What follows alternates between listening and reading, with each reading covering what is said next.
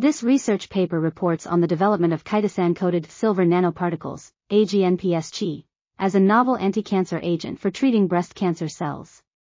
The chitosan coating of AGNPs was confirmed through various techniques such as Fourier transform infrared and ultraviolet visible spectroscopy.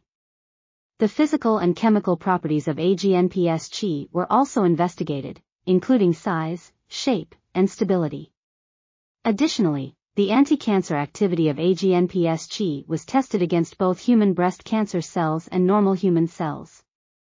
The results showed that AGNPSG had significantly reduced toxicity towards normal cells while still being effective against cancer cells.